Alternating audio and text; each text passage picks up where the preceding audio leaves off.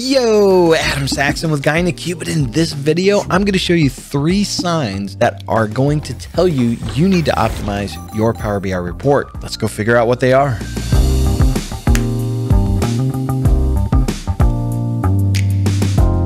If you're finding us for the first time, be sure to hit that subscribe button to stay up to date with all the videos from both Patrick and myself. All right, slow reports, performance problems. Nobody likes that. We want to make it fast. Power BI is supposed to be snappy. So how do we know that we have a slow report? I want to show you 3 ways to actually figure out that you possibly have a slow report. All right, enough of all this talking. You know how we like to do it on Guy in the Cube. Let's do what? Let's head over to my machine. We've got a blank page. Every report should have a blank page. I kid.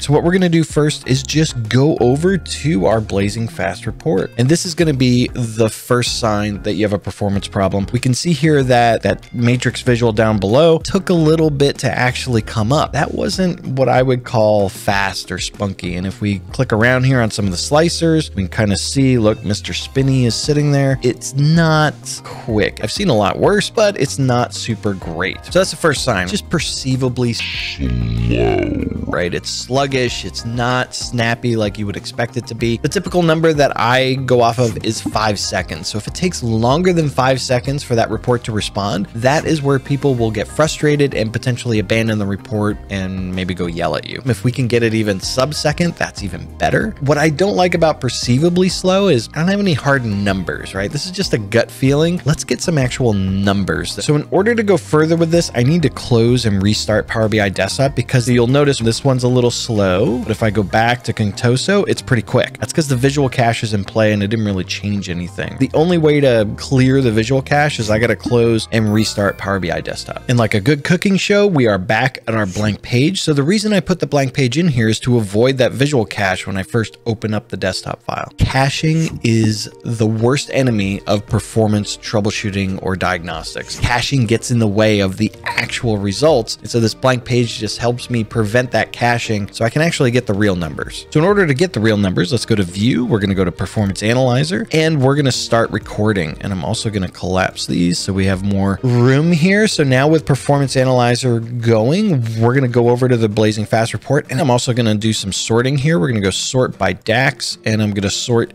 descending. And we can see here that our really big matrix is the slowest. It took over 3.5 seconds to actually finish. And we have others that are about 1.5 seconds. These are all in milliseconds. Overall, it's probably under that 5-second mark that I told you, but there's still opportunities to make this faster. For example, if I go to really big matrix, your second sign that there's an opportunity to optimize is the DAX query. And in this case, it took about 2.5 seconds. That's forever from a Power BI perspective. So if we go look at total sales card, we can see here the DAX query is 32 milliseconds, year slicer is 35 milliseconds. Honestly, even for those, I don't like that speed. If it's over 120 milliseconds, there's an opportunity to optimize the DAX behind this visual. Now, we're not going to get into in this video of how to actually do that. I'll point you to some videos that you can actually go look at to maybe take you further in that journey. If it's under 120 milliseconds, you may start getting diminishing returns. And what I mean by that is how much time do you actually want to spend and what's the return on investment of actually going that far? It may just not be worth it. If you're seeing that the time spending is just really high on this front, that could be because of the other visuals on the canvas. So I've seen instances where all the DAX is really fast, but others just really slow. If that's the case, you are going to want to look at visual reduction. And I'm going to point off to a video up here that just talked about how to reduce the number of visuals. So just a trick, if you got a bunch of card visuals on your canvas, of how to consolidate that to make it faster. This has helped in several customer scenarios. So definitely check out that technique if you are curious. The last sign that it's time to optimize, I'm going to copy the query here and we're going to head over to a tool called DAX Studio. This is a free tool that you can go download and use. And we're going to put the DAX query in here. I'm going to turn on what's called server timing. So this is going to give me further breakdowns on that DAX timing piece. Come over here. I also mentioned there's a data cache, so we can clear that data cache to get a good run. And I'm going to hit clear cache and then run. So this was the actual query that the really big matrix visual was running. And we can see here that it took over 2 seconds to actually complete. And we said that if it's over 120 milliseconds, there's a room to optimize. The other sign here that there's a potential to optimize is the storage engine queries. Here you can see 166. If it's over 20, there's room to optimize. If it's under 20, it may not be worth it, but there may still be room to optimize. It's just how much do you want to really invest in that? This video, we're not going to go through how to actually debug these items and how to actually fix the DAX and make it faster. So one thing I want to do is point you over to a video that I did with Phil Seamark from the Power BI Cat team, and we looked at how to actually debug a slow report. That video actually goes through this specific really big matrix. So if you want to learn how to debug this specific item, go check out that video. I use this technique all the time to go debug, and it works out really great. The other video I'll point you out to is a video that Patrick did with Marco, just talking about how to debug DAX using variables. So it's an interesting technique as well. So check that out up above or down in the description below to get more information and to continue your journey in optimizing, which I absolutely want you to do. All right, I want to hand this over to you. What do you think? Did those 3 signs help you to maybe figure out that you have some work to go do?